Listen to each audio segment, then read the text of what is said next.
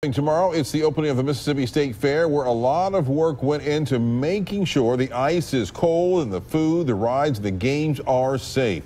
12 News' Alex Love joins us now live from the State Fairgrounds in Jackson with some of the precautions ahead of the fair.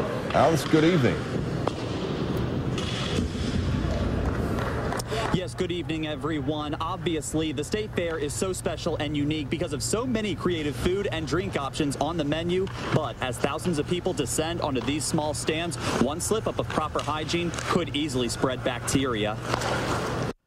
From classic treats like deep-fried Oreos and cotton candy to fair pizza and subs, vendors from across the nation are anxious to serve fairgoers.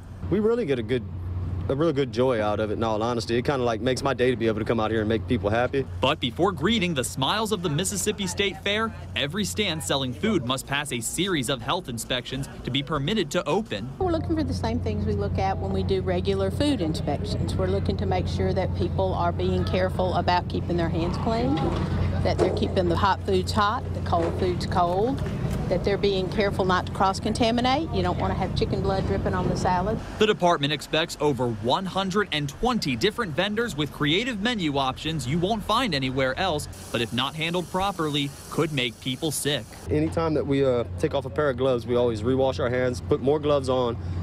Anytime you come into the stand, that's the first thing you got to do before you touch anything. We wear blue gloves the whole time fixing anybody's drinks. We will make spot inspections throughout the fair, and we will also, if you are eating there and you see something that you don't think is right, you need to let us know. So far, no vendor has been turned away for failing their first inspection, but the department encourages customers to be on the lookout for these permit stickers to show what the stand's sanitary grade was. This is the marking you give them if they...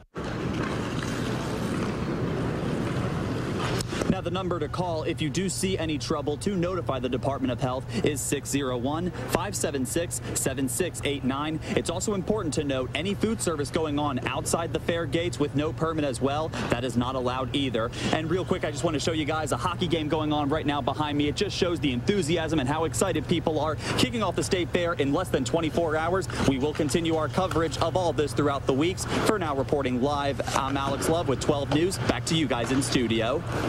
Thank you, Alex, and thank you for showing us a shot of that ice skating rink. That's going to be quite fun.